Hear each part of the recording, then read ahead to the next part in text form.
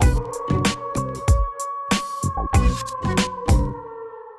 I'm Lillian. And I'm Felipe. And we are the Postmodern family. We are Americans living in the UK, living a traditional life.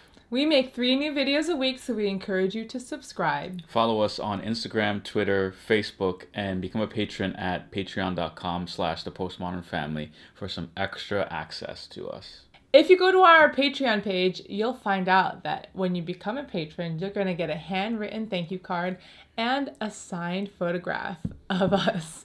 It's only $1 to become a patron. And then we have $1 a month. We encourage you to check it out if you're interested.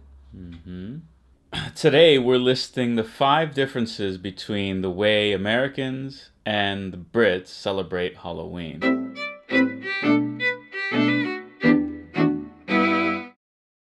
Number 1, pumpkin spice. This is totally an American obsession around Halloween time. Everything pumpkin-y comes out, so it's also true for Thanksgiving. But for Halloween, you get a pumpkin or 10, and then you carve them or paint them. And then with the inside of the pumpkin, you don't throw it out. You make pumpkin seeds, so you can like clean it up and bake things. Bake pumpkin seeds into a snack. The interior of the pumpkin you then use to make pumpkin pie, pumpkin soup, anything pumpkin-y, and then everyone sells pumpkin spice. So you add pumpkin spice to your coffee, your lattes, you have chai, pumpkin spice, blah, blah, blah. Anyway, pumpkin spice is huge, and we don't have it here in the UK at all. The second difference regards high participation. That is to say, in America, nearly everyone participates in Halloween, whether children and adults. In the UK, not so much. And I'm sure we'll get a lot of pleasing comments about how it's a stupid holiday and Brits shouldn't be celebrating it. But just to say, Brits don't celebrate it that much. Number 3, and this is true I think both in the US and the UK, but for some reason adults think that Halloween is the opportunity to dress up in very scant attire, especially the women. I'm not sure why, but it does seem to be the trend in both countries. The fourth difference pertains to trick-or-treating or door-to-door knocking. So in the US, as I said, a lot of people participate, nearly everyone participates, and you go knocking door-to-door to get candy.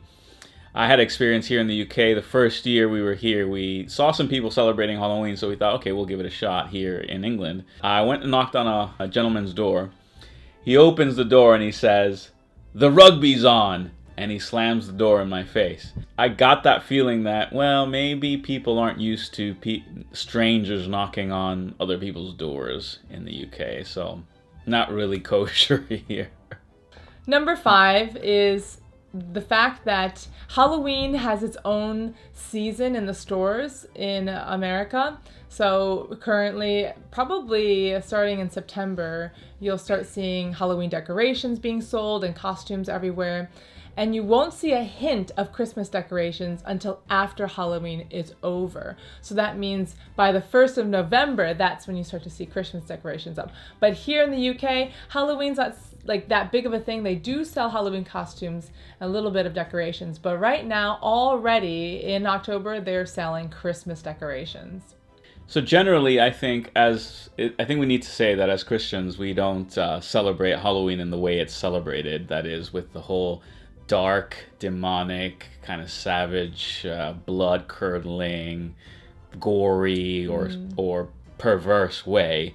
We are trying to redeem Halloween in the spirit of like All Hallows Eve, where we celebrate epic heroes of the past, and so Christian martyrs. Yeah, Christian saints. martyrs and things like that. So we're celebrating people that have done great things and have passed on to glory and into heaven in the past. And just because something may be similar in the way that people celebrate Halloween today and a cult like or witchcraft or some other kind of culture, it doesn't mean that you can't take that back and celebrate it in a Christian way. Because I think, the way Halloween is today is actually a hijacking of what it used to be. I mean, it used to be, not so much about delving into the occult as much as it was celebrating, martyrs of the past. So that's what we want to do, and that's what we do. But anyway, I'm really fascinated by the angst that Brits feel about the incursion of Halloween here. Yes, absolutely. Because I think they don't want to be bothered. They don't want to have a stash of candy or sweets at their door like every American is assumed that you must have on Halloween night. Christians are also divided on the whole Halloween issue. There are Christians out there who think, don't do it, don't touch it. Yeah. You know, they celebrate light parties where they dress up in costume and... So they're doing something on the same evening together, but it's, I guess, completely different. Yeah. But anyway... But they do dress up. Yeah. And we didn't even think about Halloween when we were first married or anything up until having children. So once we had children, I mean, we had to figure out, okay, are we going to do this thing where you take them door to door? Because in America, you do it from birth. Like once you're born, you get pulled around in a trolley, door to door, trick-or-treating. And as you get older, it becomes naughtier. So in my teenage years, it would be knocking and running. And then in later teenage years, it would be throwing eggs at houses. He was a naughty child. Naughty teenager. Toilet papering. Oh, yeah. Throwing rolls of toilet paper over people's roofs. It was, boys will be boys kind of thing. For me, I probably did the trend and dressed as provocatively as I could on Halloween. Because it was like the thing to do. So anyway, we want to take it back for our children and celebrate it in a way where we talk about how we don't have to be afraid of things, of scary monsters or ghosts, because we have the light of Christ in us, and with Christ we have the power to drive fear away.